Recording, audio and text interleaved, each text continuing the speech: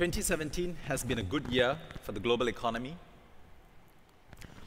World GDP is estimated to have grown by 3.8%, significantly higher than the 3.2% registered in 2016. This is the strongest pace of expansion since the rebound from the global financial crisis in 2010. All indications are that 2018 will be another good year. Most of the world's major economies are expected to continue strengthening over the course of this year. The IMF expects growth in 2018 to be even better than 2017.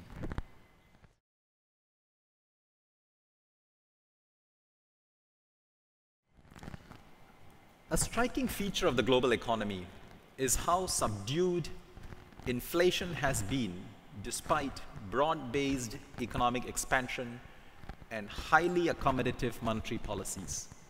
Many analysts have characterized the current configuration of healthy growth, low inflation, and easy financial conditions as a Goldilocks scenario. A global economy that is chugging along, not too hot, not too cold. But as David Skilling reminded us recently in an article, the Goldilocks story is not complete without the three bears. The absence of the three bears does not mean that they do not exist. They could return any time. There are unseen risks out there that we ignore at our peril. Each of us will have our own list of three bears. Let me share with you what I see as the three bears that might return to spoil Goldilocks' happy stupor. My Papa Bear is inflation. Mama Bear, protectionism. And Baby Bear, financial instability.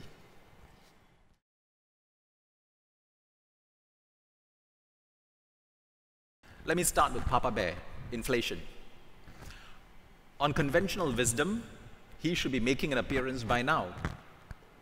So whenever central bankers gather these days, this phenomenon of missing inflation is often the main topic of discussion. Why has Papa Bear inflation been missing for so long? The first and simplest explanation is that the headline measure of unemployment may be understating the level of slack in the economy. There may also be quite some slack in the labor market that may not be fully apparent.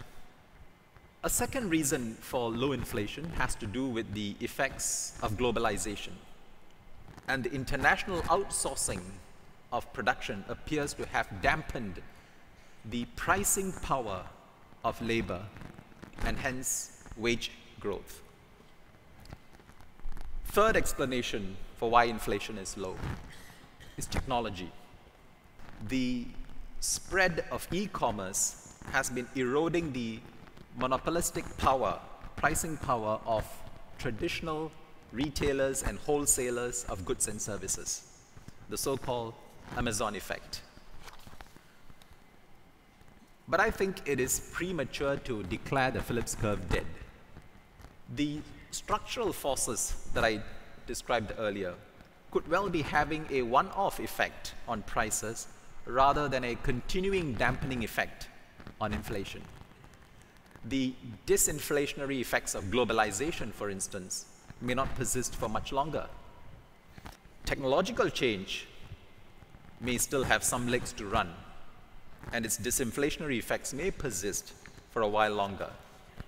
But will they be strong enough to offset the short-term inflationary pressures from tightening cyclical conditions?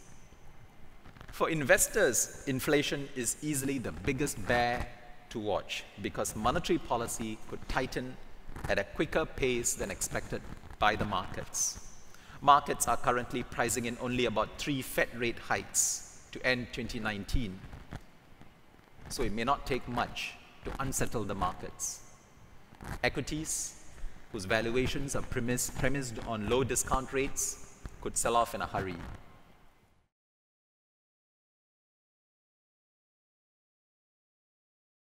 Let me now turn to Mama Bear, protectionism. Protectionism was the biggest fear this time last year. There were populist backlashes against globalization, represented most vividly by the results of the UK referendum on Brexit and the US presidential elections.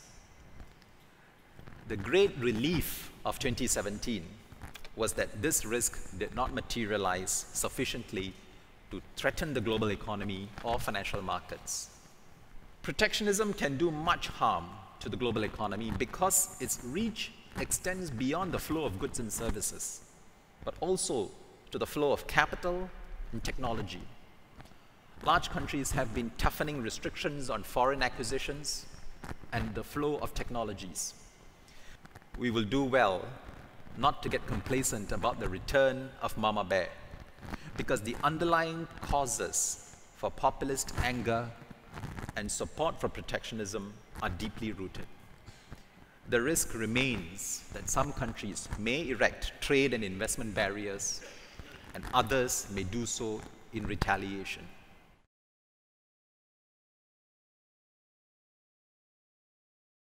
And finally, the baby bear, financial instability. A financial crisis is a sure way of disrupting economic growth, as we saw 9 years ago. What is the risk now? The risk of financial instability is not small. This is mainly due to the buildup of leverage in recent years. High leverage is a risk factor for financial instability. I spoke earlier about how an increase in interest rates in a high leverage environment can create debt servicing problems. Now, if these pressures lead to widespread credit defaults, financial instability is usually not far off. Another channel of causation from high leverage to financial instability is through sharp corrections in asset prices, particularly real estate prices. The financial stability risks in the US and China warrant close monitoring, simply because, given the size of their economies and their financial markets, not to mention the buildup of leverage in both of these economies.